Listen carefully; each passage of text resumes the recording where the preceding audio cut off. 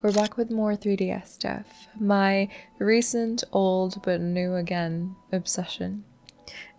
This time we're talking about some games that I recommend for cozy gaming on the 3DS or 2DS, whether you might still be able to find it in a physical copy or you want to buy it from the eShop before it closes down around this time next year in 2023. At least where I'm from, 3DS games have already been a little bit higher in price even before the announcement was made by Nintendo that the eShop would close down. But I reckon that the prices might still keep going up in the next little while here, because I noticed that since I put up my buying my first 2DS XL video that a lot of channels have been covering the 3DS again as well, which is very, very exciting for me because I love seeing other games that I can purchase. This list will be focused on my favorite games that I recommend. Oh, I should probably quickly talk about where I'm filming right now because I haven't really recorded anything here besides gameplay videos in a little screen, and the reason for that is because it has been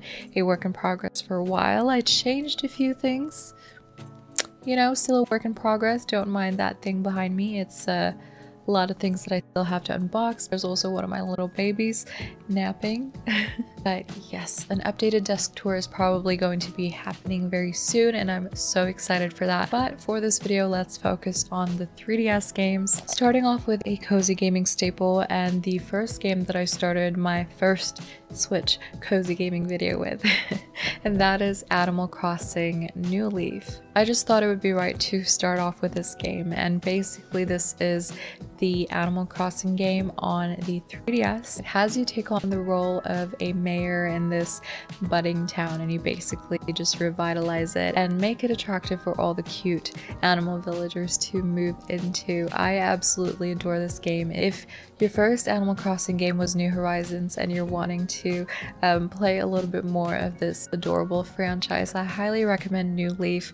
My first one was Wild World on the DS, but I've probably spent the most time on New Leaf, and it was just such a comfort game to me. What I love about this one is that it's both more limited than New Horizons, but also more expanded in some ways because it offers like different villagers that we can access in New Horizons and other items that we have yet to see, even with the last larger update. And since the Switch game obviously did amazingly well, copies of this, at least where I'm from, it's quite hard to find a physical copy of this as well because I feel like a lot of people are just wanting to hold on to theirs because you can only just keep one save file per cartridge, or people are reselling it for crazy amounts because they know that it's a popular game. So if you're not wanting to purchase a physical copy, I do recommend getting it from the eShop. And as a follow-up to this one, Animal Crossing Happy Home Designer is like the Happy Home Paradise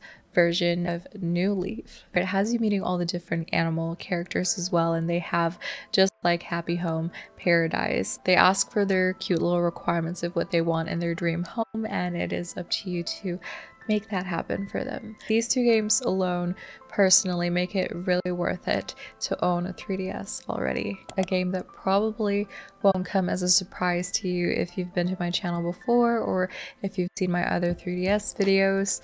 Fantasy Life.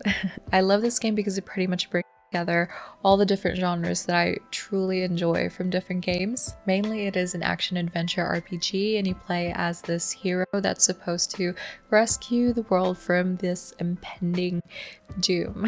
But besides the main story, and basically the part that I enjoy the most about it, is that you can choose from 12 different life classes. There is a combat class, there's a gathering class, and my personal favorite, which is the crafting classes. And you can specialize in one life or dabble between a few. I personally like trying out one of each. Or if not, this gives a huge replayability factor to the game because you can always go back and choose a different life or choose different combinations. The world is vibrant and charming. The colorful cast of characters are well written in my opinion. Very comedic dialogue as well. It is just so witty, and I love the banter between all the characters. It is such an adorable game, and I think that a lot of you will love this one as well. This title, unlike Fantasy Life, unfortunately unfortunately, I'm still crossing my fingers that it one day reaches the Switch. But Rune Factory 4 was remade into Rune Factory 4 Special for the Switch, but if you're wanting to experience it on the 3DS, which is what it was originally made for, then I do highly recommend this game. There's something about playing games on their original hardware that I just really personally enjoy, and for whatever reason, if you're not familiar with Rune Factory, feel free to check out my Rune Factory 5 videos for the Switch, by the way. But also it is a fantasy story of seasons type of game. It is a farming life sim but with RPG elements as well. Very nice twist to the usual farming life sims that we love so much.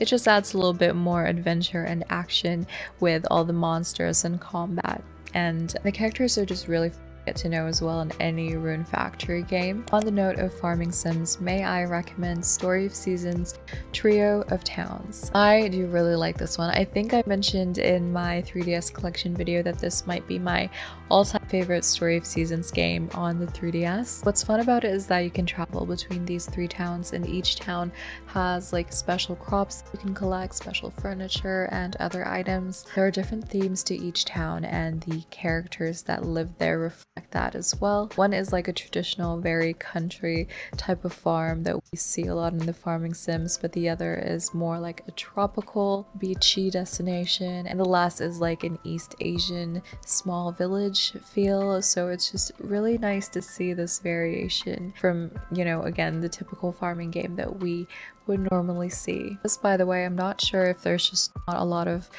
copies of the game that were made, but I found this game actually is quite expensive when trying to buy it physically, so maybe it wouldn't be a terrible idea to get it digitally. And I've got another title for you that I actually don't hear about much, if at all, and it's also quite expensive to buy physically as well. I think this one because it came out closer to the end of the 3DS life cycle. That is Ever Oasis. I found this game to be really unique and fun, and unfortunately I sold my copy of this game a while back when I thought that I was done with gaming and now I'm struggling to find another copy for a really decent price, so digital might not be a bad way to go for this one as well. Ever Oasis, like the name might hint a little bit, is about building a little oasis space. So the world sort of falls into chaos and you have to create an oasis and go on these journeys to find other people to live with you in that oasis and open up shops and basically try to regrow a thriving town once again. It's an action adventure RPG. There are dungeons, there are puzzles. I think something that fans of Legend of Zelda might really enjoy actually. But yeah, it's a shame that I don't hear about this much. It's a really cool game and I highly recommend you to check it out on the eShop if you can. Tomodachi Life. If you liked Miitopia on the Switch and you haven't played the Miitopia on the 3DS, there is also Tomodachi Life, which is basically like kind of The Sims but me versions. Kind of hard to explain. Basically you can make these little me's of, you know, the people that you know, and that's kind of funny because they're each assigned different roles within the game and they live together in this almost apartment complex type of location, and you don't really know what will happen from it. It can be super funny because all these random friendships or romances can ensue. It's just all in good fun, I think. Very lighthearted, very silly. You can collect different food items, clothing, furniture for their little homes, and it's a game I feel that just doesn't take itself too seriously and therefore just extremely fun. It is based in real time as well, so depending on when you pop into the game, there are different events that might be happening between all the different me's and different items that are available in the shops as well. Super random, super fun. Another one that I really want to own physically, but I just haven't been able to find one at a decent price in my city, so I do highly recommend it and hopefully we still see it on the Switch one day. Nintendogs plus cats. I don't think I need to explain this choice too much. When are we going to get a Nintendogs for the Switch? I don't know. we may never. So get it for the 3DS instead. This one, instead of only dogs, there are cats as well. Another one that I don't see a lot of physical copies for, so get it on the 3DS. It's just, what can be more cozy than hanging out with a virtual dog or cat? Don't tell my dogs though. I think my dog heard me. Okay, he wants to stay on my lap again. Next game is Professor Layton versus Phoenix Wright Ace Attorney. That is a mouthful, but both games amazing on their own, but then they do this crossover game on the 3DS, which I think is just so brilliant, mixing in their two different worlds and their two different specialties. Phoenix Wright finds himself doing these witch trials, which is similar to the court trials in his standalone games, and then Professor Layton, poor guy, has to investigate how he ended up in this strange world that he shouldn't even be in the first place. I think it's just a really cool way again to mix the two worlds together and super enjoyable. Another title I hope to get soon in a physical copy, but if not, definitely recommend checking out on the eShop. Poochy and Yoshi's Woolly World is just such an adorable take in a Yoshi's World type of game. Yoshi and Poochy are like little yarn forms in this yarn world, and I actually, fun fact, have 3 different colors of the yarn Yoshis. You might be able to spot them behind me. But I adore Yoshi and I love Poochy, and Yoshi games are usually a very relaxing platformer for me, because platforming games, other ones at least, can be a little bit stressful for me personally. But Yoshi games have been a staple for me since the Game Boy days, and this is one that I highly recommend for cozy gaming on the 3DS. But speaking of platforming fun, I do also really recommend Kirby's Epic Yarn on the 3DS. Also that yarn theme, but this time Kirby and in Kirby's world. As with all the other different Kirby games, depending on the title, there is a new unique way to use his abilities that coincides with the specific game. So this time with his yarn form, he has his yarn abilities as well. I mean, it's Kirby. What can go wrong? 3DS has some of the best Kirby titles in my opinion, but Kirby's Epic Yarn is the one that I found to be the most cozy, so that's the one that I will include in this list. But any Kirby game on the 3DS, I think you cannot go wrong. If you like monster catching or Monster Hunter specifically, or maybe even Monster Hunter Stories 2 on the Nintendo Switch, the first title to the Monster Hunter Stories series actually came out on the 3DS. I was able to play this on the 3DS when it first came out, and I really adore it for what it is. The regular Monster Hunter, while still really fun, I just don't think it's for me necessarily. I do tend to go for the more cozy, relaxing, cutesy games when it comes to Nintendo. Those are the types of games that I enjoy playing on a handheld, and then for the more sort of bigger, expansive, story-driven games, I like playing on PC or a different console. The Monster Hunter Stories, I think, is just perfect for myself as someone who enjoys Pokemon and other games that involve sort of catching monsters and taming them and maybe using them for battle and things like that. So this definitely has that, but with its own storyline. In this one, you find your village being attacked by a big bad monster, and it's basically a you to bond with your current monster and to train others to help you in your adventure. And I just love the art style and overall direction of where this took the Monster Hunter series, for sure. Last but not the least, I did mention that I love monster catching, so I will also throw in Pokemon games to this list. Pokemon games on all systems are pretty expensive to buy, so if you're able to get it a little bit less on the eShop, then maybe that is the way to go. But pretty much any of the Pokemon games on the 3DS were extremely fun.